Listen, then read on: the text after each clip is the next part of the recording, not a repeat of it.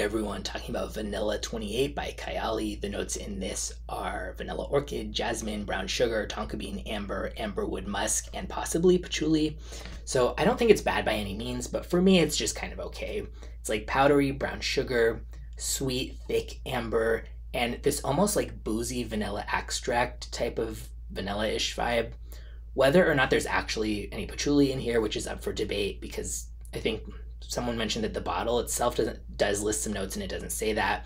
The website product page doesn't say it, but sometimes those places just don't list every single note that's in there. But whether there's actually that exact ingredient of patchouli, leaf, or whatever in here, I can see how there is a vibe that comes across like that at times. This smells to me like a bit like a more feminine leaning version of Mercedes-Benz Club Black, though I really like that one, and this to me is, as mentioned, just okay. But if you like your vanilla fragrances on the more dense, kind of like syrupy side, this could be a big hit for you. It's definitely liked by a lot of people. Best for cold weather for sure. This would just get so cloying in hot weather, so use it while it's still winter if you're watching this when it's cold.